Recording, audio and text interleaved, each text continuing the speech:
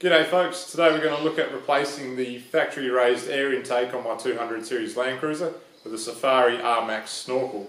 Now this factory raised air intake, the seal is pretty dodgy on the bodywork, so I'm going to use the Safari SS88 HPR kit to replace the one that we've got.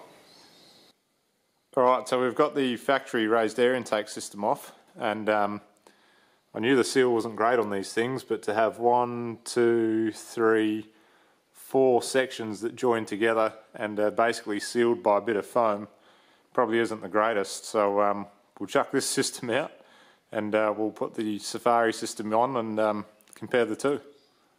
So we're at the point now where we've got all the holes cut in the guard, everything's painted up, we've got the insertion plate here, that covers up the original factory raised air intake holes.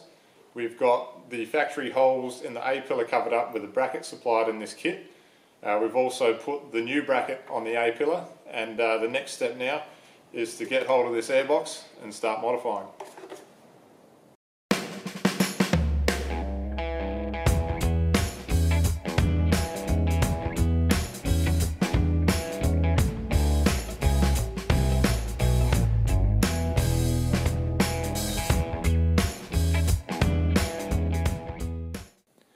I remember when I pulled the factory system apart, I wasn't too impressed with how many joins there were in the system. In fact, there were 4, this one's got 2. And also it was only joined together or sealed with foam. So this one has got a nice bit of rubber hose and some hose clamps, so hopefully that should be nice and watertight.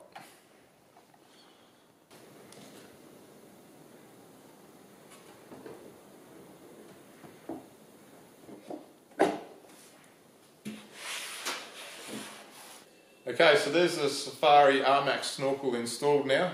System fitted up really well, quite happy with the way it turned out. The instructions that it came with were bang on the money, so yeah, pretty impressed with them. That's probably why this is more of a what's involved video rather than an instructional one. The biggest difference between the two is obviously the factory Snorkel had 4 joins in it, and the joins were just foam, not sealed properly. The Safari armax has got 2 joins, and it's just basically the rubber hose between the airbox and the Snorkel clamped down with proper hose clamps. So the other difference between the two is obviously outside. There's quite a big difference that you can notice. The factory one is quite small compared to the Safari armax. The armax doesn't come past the ARB brush rail, which is a bit of a bonus. And probably the only thing I'd do differently on this install is there is a little hole from the factory system just behind the Snorkel here.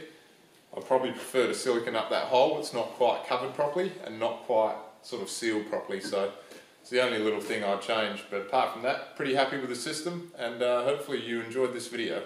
Cheers.